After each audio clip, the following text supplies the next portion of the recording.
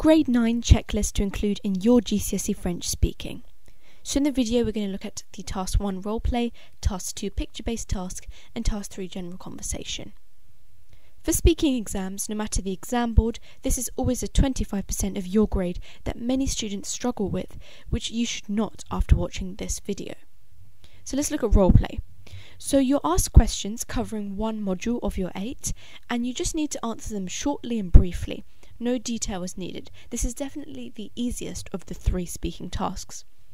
The question mark signifies that you need to ask a question about the module, and the exclamation mark shows that you are going to get a surprise question that you can't prepare for. So, my first tip is to learn the different ways to ask a question. This is useful for the questions which will have a question mark on it. So there's the informal way you can say with subject, verb, question, verb, and using intonation, which is just saying, like, instead of having a specific question word, you're just stating the statement with intonation, or using a question word and in a formal way as well. And my second tip is to be calm, because this is the easiest section to gain marks due to the simple answers, so don't stress. It's a nice ease into the exam. Task 2. This is the photo card. So for foundation tier, you're provided with a picture and 5 bullets in the language, and you're going to be asked during the assessment the questions, and you can prepare for them beforehand. For higher tier, you're provided with a picture card and 5 bullet points, and you are going to be preparing for these in the 12-minute time, and the final bullet point is marked with an exclamation mark. That's the difference between higher and foundation. So with higher you get a surprise question that you can't prepare for in the 12 minutes. With foundation you won't get this.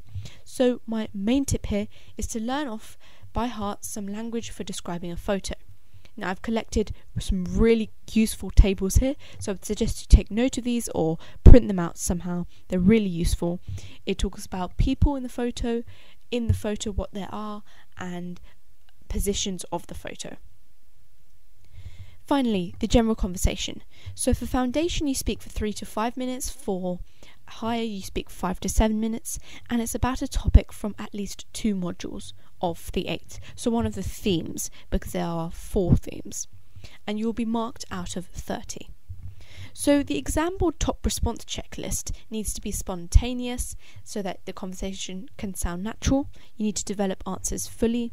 You'll be assessed on communication, range of language, intonation, fluency, and pronunciation. So I suggest you quickly take note of that. Now, spontaneously answering alongside making sure you include all the correct tenses and high-level grammar is highly difficult. So here are my grade 9 tips to overcome this. Tip 1. Preparing per module subtopic.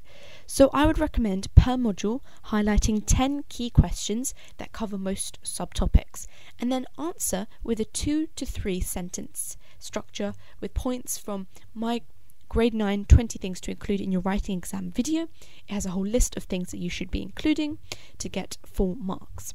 So for example, for module 1 I've given you 5 questions here. Apologies for accent mistakes. And you just need 5 more. Answer them for 2 to 3 sentences and make sure they're really high quality. And that moves us on to the next tip, which is learning them off by heart. So if you want to get that top grade, you need to prepare and memorize top grade answers, and there should be roughly 80 2 to 3 sentences. You should be able to memorize that in your time up to your GCSEs. Tip 3. The importance of intonation. Intonation is the most simple technique of raising and lowering your voice dependent on the context of what you're saying. That gets you extraordinary marks. Intonation is so useful. Why? Well, firstly, it tells the examiner that you're putting effort into your communication. And secondly, it makes it easier for the examiner to deduce what you're saying. So this is a really useful strategy, and it definitely gets you those higher marks and makes you different from other people. So if you found this video helpful, you know exactly what to do. Thank you for watching, and see you soon.